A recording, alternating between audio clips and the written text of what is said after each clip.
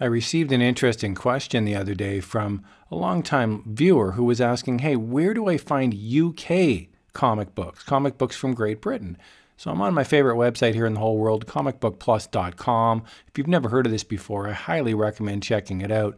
These are all public domain comic books. So you're not going to find Marvel and DC comics on here because obviously those are trademarked.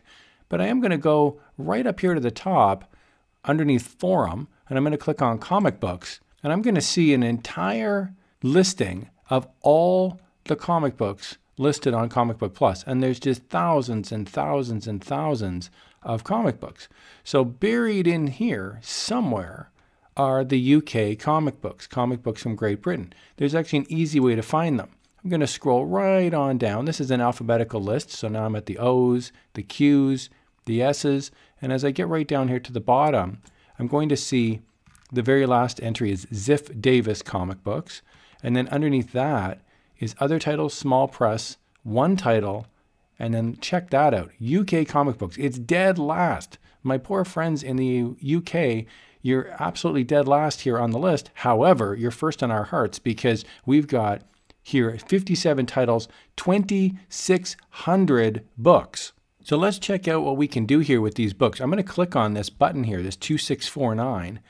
And what we're going to find out here is underneath now UK comic books, we've got a breakdown. We've got Ivanhoe, we've got all sorts of things here, Alan Class. So I'm going to just take a look here at a couple. This Arnold Book Company is a great example of one where you can click on the title. So underneath the Arnold Book Company, anything that's blue is a hyperlink. So Black Magic, Frankenstein, Space Comics. Okay, now we're talking Space Comics. So I'm going to click on that. And we're going to see here now, we've got 5 or 6 comic books that have come up that are now public domain.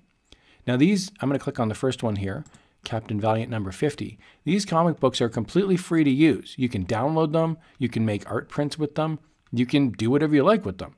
So here's just a great example. Captain Valiant number 50, I'm going to take this issue and I'm going to check it out. So by clicking on the page, you're going to move now forward into the comic book itself. You can see here at the top it says page 2 of 32. I could scroll through the different pages. I'll go to page 21 for example, and there it is there. You can read these comics. You can right click and you can save the image. You can, depending on your web browser, you can basically extract out the images here pretty easily. You can also flip from comic to comic. So there's a previous button and there's a next button. So right now I'm on Captain Valiant number 50. If I go to next at the top here, I'm now going to go to number 56. Some of these scans are pretty high quality. Now you're going to get a different range of the quality of scans because there's hundreds of people that are contributing to this huge archive trying to preserve this great art form. But this is a great example of something where you could extract out the image and you could put this on a t-shirt, a fine art print, you could make a funny print, you could just use it as is. So there's lots of opportunity here on this website. So there's this thing here at the top called a breadcrumbs trail, and it's right there, and you can see where we're exactly sitting. So I can go back in this breadcrumbs trail. I could click on UK comic books, for example, and go back now to the beginning, and I can check out where we're at. This is a huge list. As I scroll on down, there's so many different comics, and you can see there's funny stuff, there's romance stuff. I love romance comics. So I'm going to go here into Confessions Library. I'm going to click on the title. And we're going to see there's 2 issues available. I'm going to pick Confessions Library number 16. I danced into danger. Uh-oh. The sock hop is not all it's cut out to be. This poor lady's left out in the cold. Now it's really cool here with this public domain aspect because you can find some really interesting scans here. So here's a great example. Because this is black and white, you can probably get a pretty decent scan out of this if you were to use, say, Inkscape. You could create a good vector image if you were to find something here that's sort of standalone. This is a great example right here. So I'm going to save this picture and we're going to do something with it. Okay, so I'm inside of Inkscape, and Inkscape is a free program that you can use to create vectors. And I'm just going to go here now. I'm going to select the image and I'm going to select Path, Trace Bitmap. And then over on the right hand side, you're going to see the Trace Bitmap window opens up. I can click Update Preview down at the bottom. We can see that's pretty good. You can always change the threshold at the top You can make it less or more, and you can click Update Preview and you'll see it change.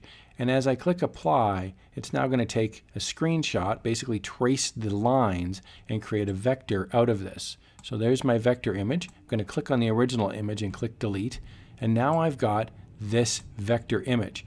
So the thing about a vector image is its mathematical formulas inside of it. When I click Edit Paths by Node, these are little nodes that you can change. You can move these, you can modify them, you can extract out an image now that's extremely detailed, and you could use this now as a vector. Now what I'd recommend when you first start out is that you remove out what you don't want to be the vector, and then you could sell it as a vector. So I'm actually going to delete this out, and we're going to do this one more time, but I'm going to start off in Photoshop instead.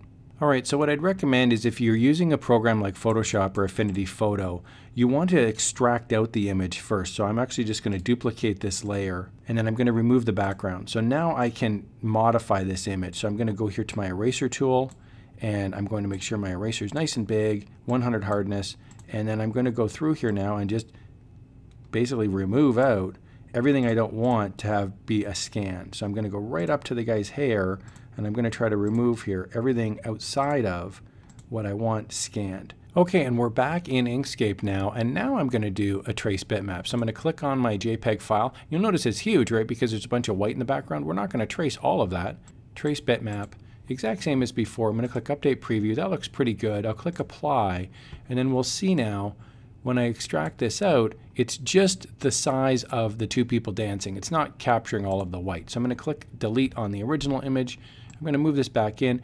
Now, some of our eagle-eyed viewers here may notice when I click on Edit Paths by Node, there is a little piece over here that I didn't catch when I was using Photoshop. So that is actually a piece of ink that is sitting off to the side. So you really want to double check when you're doing a trace bitmap now that you have a clean vector. So I'm going to click Edit Paths by Node, and then I'm going to remove this out. Very easy to do. I'm just going to drag my mouse over it and just hit the Delete key.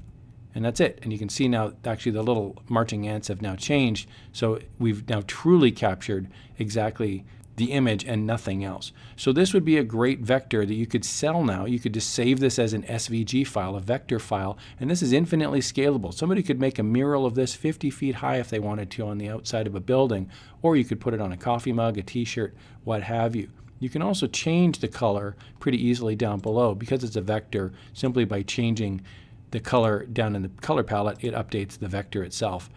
You can always go back to black. That would be the preferred one that you would want to sell it as, but somebody could open this up as a vector inside of Inkscape and change it themselves.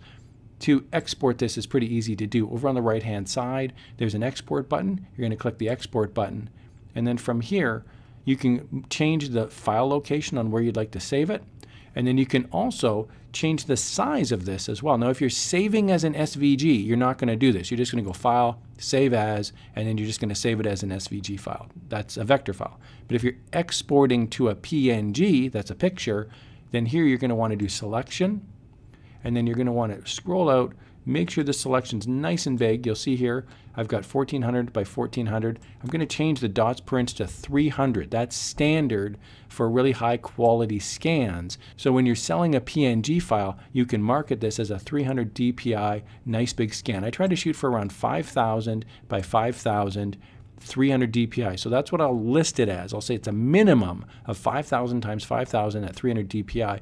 And then for print on demand snobs like myself, that's something I would want to buy because it's high quality scan. Simply hit the export button down below and you'll export this document now as a PNG file.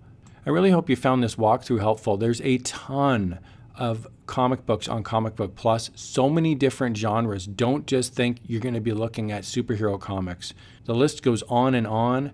You can spend hours in here like I do finding high quality scans that you can then create digital designs or print on demand designs, and you can make some sales and have some fun. Thanks a lot for watching. Here's another video on some cool public domain assets to help you supercharge your graphics design journey.